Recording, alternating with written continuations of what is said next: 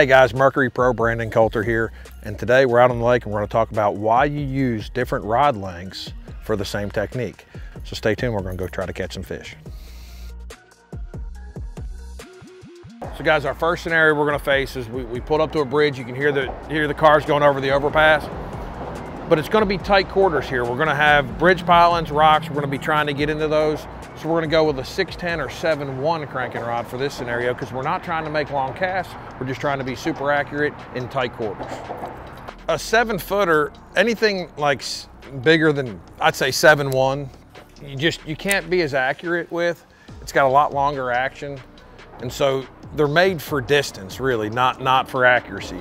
So when I'm in close quarters, we're trying to cast around pilings and run tight to the bank and all that kind of stuff. So, you know, anytime I'm in that situation, I'm gonna pick a 610 to 7.1 rod, just depending on, you know, how tight I am. Same thing like if you're around docks.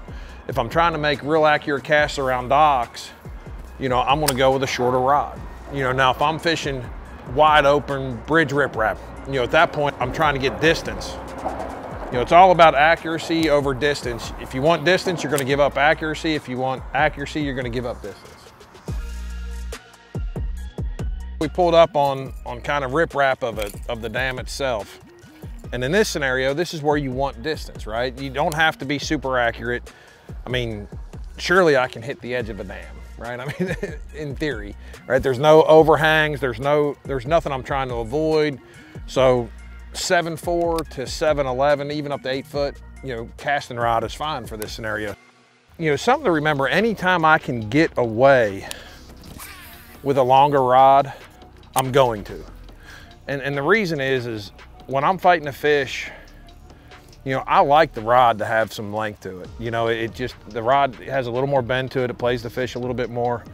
So anytime I feel like I can get away with a longer rod, I'm going to.